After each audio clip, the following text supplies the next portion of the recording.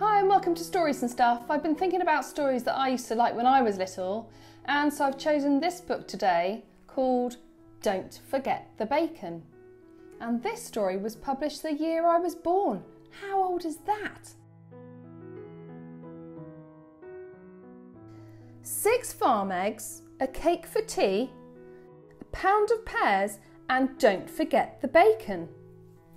6 fat legs, a cake for tea, a pound of pears, and don't forget the bacon.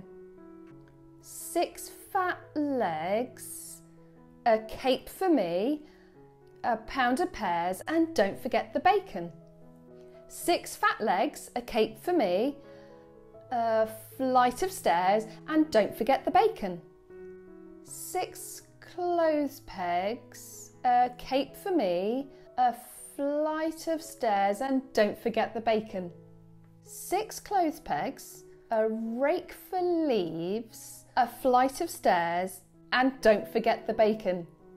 6 clothes pegs, a rake for leaves, a pile of chairs, and don't forget the bacon. 6 clothes pegs, a rake for leaves, and a pile of chairs, please. A pile of chairs, a flight of stairs, a pound of pears, a rake for leaves, a cape for me, a cake for tea. 6 clothes pegs, 6 fat legs, 6 farm eggs, 6 farm eggs, a cake for tea, a pound of pears. I forgot the bacon!